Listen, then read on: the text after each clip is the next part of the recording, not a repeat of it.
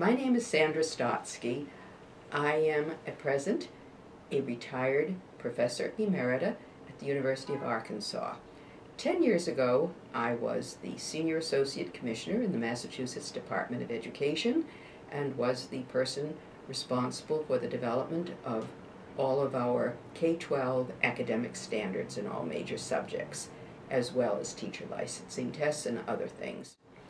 I have also been on the Common Core Validation Committee, which is what is the introduction to what I'm going to say here. I was one of the 25 or so members who served on the committee from 2009 to 2010.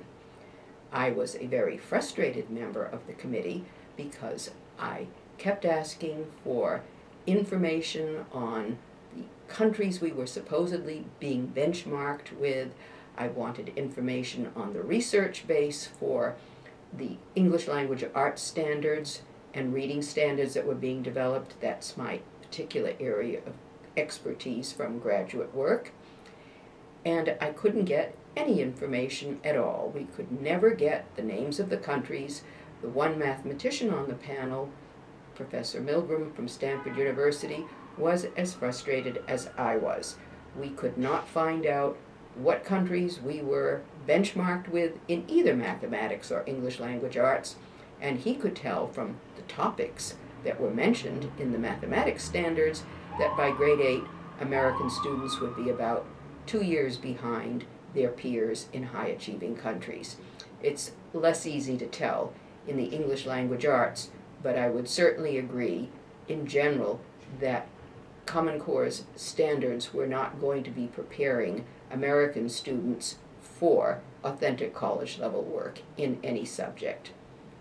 And one of the main issues in the English language arts standards, which I spent my time analyzing and trying to help, although I never got any responses from the standards writers that the Gates Foundation had put into place to write standards, I kept trying to point out that you could not have a 50-50 division of reading instruction, 50% for informational reading and writing and 50% for literary texts from K to 12 in the English class.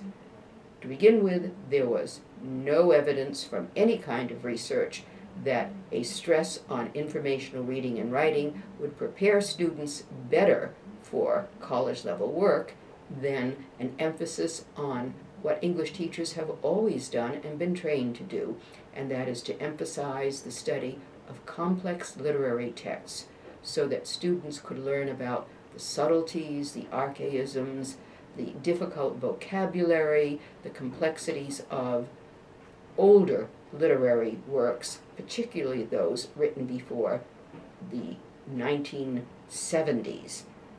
In other words, not just contemporary works, but older works where authors used complex sentences and very difficult vocabulary.